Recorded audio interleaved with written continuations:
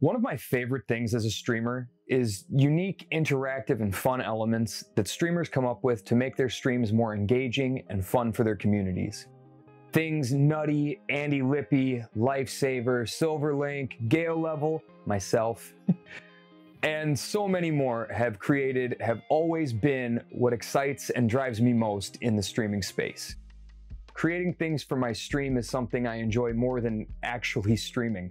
And that says a lot because I love hanging out with y'all. Helping people, gaming, and chatting about stupid things like how bad I am at games. Well, it's been a long time since I created a stupid and unique asset that might be only fun for myself, but I did that recently and I thought maybe other people would like to know how to set it up because it might spark some creativity, or maybe they just want to use this exact asset for themselves, especially if they run family-friendly streams. Yeah. So, the effect we will be creating today is what I like to call bad words. What it does is trigger a blur that tracks to your mouth, mutes your mic, and plays a censorship beep all at the same time in random intervals, making it look like you are cursing way more than you probably ever do, or would, unless you're me. Dagnabbit. Oops. There I go again. To set this up, we need a few things installed to our PC, a few plugins installed to OBS, and most importantly, this does require certain hardware. So I am sorry, but if you aren't running a 20 series NVIDIA card or higher, preferably higher, this will not work for you. I know, I apologize. I try my best to make things that all streamers can use, unless they're using Streamlabs. Streamlabs. So if you don't have the required hardware, I'm sorry, and you can watch another one of my videos. Cheers. If you use Streamlabs, please stop. You're better than that. All right, for those of you still here, let's start this out by grabbing all of the things we need installed before we get into setting it up inside of OBS and Streamer.Bot. The first of these will be the NVIDIA SDK to run AR, which is needed for the tracking things to our face. You can find that at the link in the description below. And if you want to, you can grab the SDKs for audio effects and video effects. Just be sure to download the one for the GPU you have. They are labeled accordingly in the columns and rows from 40 series down to 20 series. Once you have it or them downloaded, install them to your PC. Next, we are going to download our plugins for OBS that we are going to use to create the entire effect inside of OBS. All three of these effects are the brainchildren of the superhero that is Exceldro. Be sure to follow him on all socials because he is the GOAT. Anything badass that you see in a stream anywhere is probably thanks to him. 90% of what you see in my streams wouldn't be possible if it weren't for the things he creates for all of us in the streaming space. From all of us out here to you, thank you for everything. Where was I? Oh yeah, plugins. In the description below, you will find links for Source Clone, which allows you to make a copy of a source and add filters or adjustments to it without affecting the original source. Move, which allows you to take your stream to the edge of the galaxy and blows minds. Seriously, this plugin does so many things I couldn't list them right now. It needs its own video. It needs its own video series. That is how powerful it is. Maybe that series will come next. Maybe. Lastly, the link for OBS shader filter, which is what we are going to use to put the censored mouth effect in, is also down there. You can also use this to create some pretty sweet effects on your camera if you wish to. Once you get through this tutorial, you'll have all of the necessary knowledge to do so if you don't already. For each of these plugins, follow the links, go to the right side of the screen and click Download. Choose the installer.exe to install them to the appropriate directory automatically, or if you know what you're doing and want to take the long road, just download the windows.zip and do your thing, dragging and dropping for the next 10 minutes. The rest of us will just sit here and wait.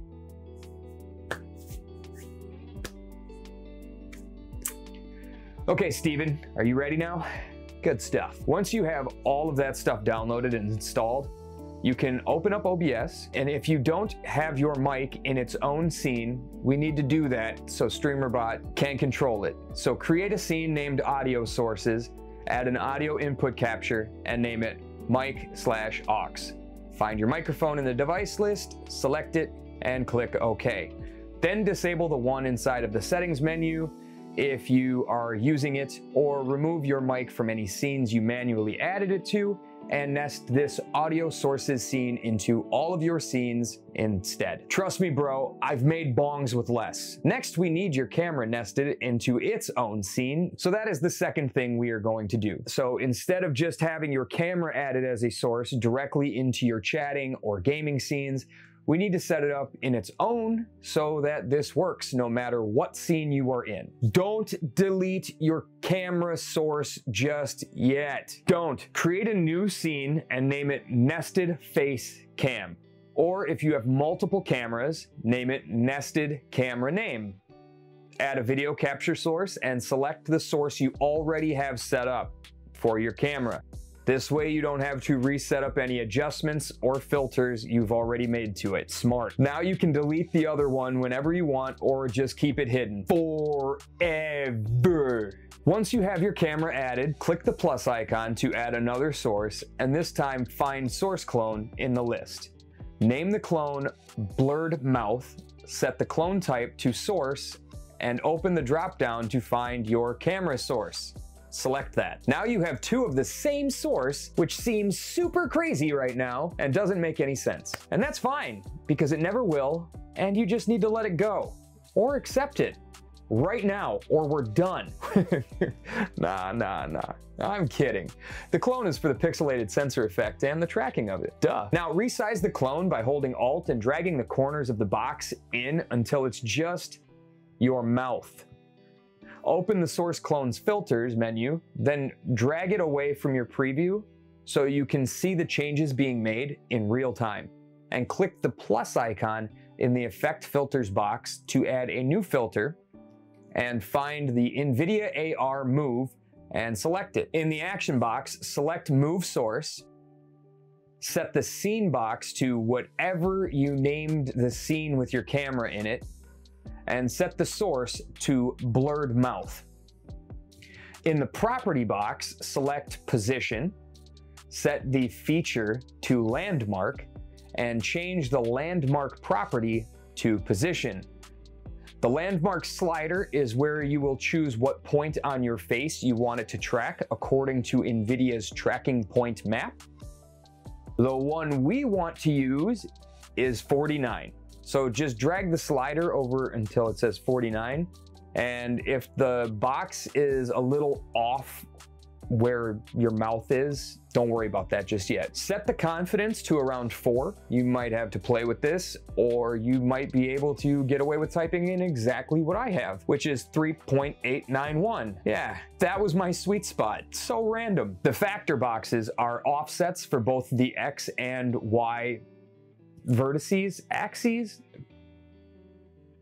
whatever. So if your box is not centered over your mouth right now, and it's a little off to the side or a little high or a little low, you just use these two fields to get it centered over your mouth. Using what I have may or may not work. So if you want to try the numbers that I have first, the first factor on my end is 95 and the second is 87. Lastly, set the easing to 6.86%. Again, such a random number.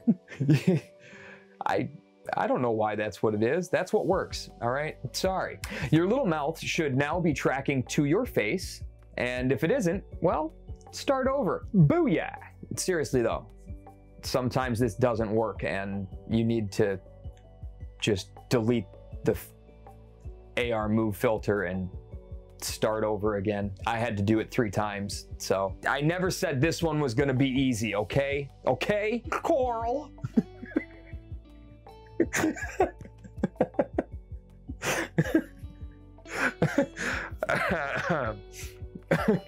I'm sorry. Click the plus icon to add another filter in the effect filters area. Once again, select NVIDIA AR Move, but change the name to NVIDIA AR Tilt. This way you don't get confused on which is doing which. Action, scene, and source are the same as the first one, so set them to Move Source, your camera's scene, and Blurred Mouth. This time for the property, we are setting it to rotation. Feature is still going to be landmark, and landmark property will be rotation as well. You should have 2 landmark bars this time. These are the 2 points the source uses as tilt points. So the first is the left side of your mouth, which is going to again be 49, like in the first one. And the second is the right side of your mouth, which is 55. Set the confidence to 55. Yeah, how do you like that? A square number. And that's it for this one. Now for the last time, add another filter, and this time locate user-defined shader. Tick the boxes for use effect file and load shader text from file. And then click the browse button. This is going to open a big list of shaders and effects that you can use. So earlier when I said that you can do some pretty cool things with your camera using OBS shader filter, this is how you do it. In this list of greatness, you want to find the pixelation.effect file. Lastly, drag the pixelation bar up around 29. You can decide exactly how you want it to look since you can see your source and I can't. It's pretty sweet, right? Yeah, it is. Now, hide the blurred mouth source by clicking the eye icon next to it. And before we get into setting the Streamer.Bot end of things up, you need a censor sound effect. I personally recorded mine and will leave it up in my Discord for people, but you can also grab one from the link in the description below. Just make sure to grab the one that is 10 seconds long, all the way at the bottom. The only thing you need to do in Streamer.Bot is import the code from the description below and set up variables. Unless the import doesn't also carry over the trigger and channel point reward, in that case you need to create a channel point reward and add it as a trigger for this. The variables you need to add are listed in the description below. To add them, click the Variables tab at the top of Streamer.Bot, right-click in the box, and select Add. Put the names in the Names box and the values in the Values box. This video is already so long, I just don't want to spend another 10 minutes walking through typing every single variable in. I'm sorry. Here's a picture of my cat. Once you get all of the variables added in, go to the Triggers box and add a test trigger by right-clicking, going to Core, and clicking Test. Then right-click the test trigger you just added and click Test. It should turn the action on and you should see your blurred source turn on, your mic should mute, and you should hear the censor sound.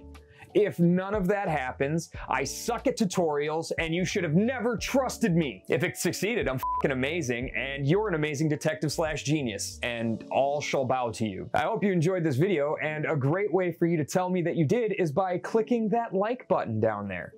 If you would like to learn even more cool things you can do inside of Streamer.Bot or OBS, please consider clicking the subscribe button, because I get a tickle in my OnlyFans area every time you do. If you need any help with this, have any questions or comments, please leave them in the description below. Join the Discord or come see me when I'm live on Twitch for some one-on-one tech support. I tell people all the time, I will stop whatever I'm doing while I'm live to help someone resolve any issues. And I mean it. I do that stuff all the time. Best way to get support from me is to come in and ask for it while I'm live. Honey P. Thank you all so much for watching this. I really do hope you get a kick out of it. Set it up, show it off to your community, let them make you look like a foul-mouthed heathen, and get some good laughs in. Have a fantastic rest of your day or night, and as always, take care and stay safe. Next time we make thug life.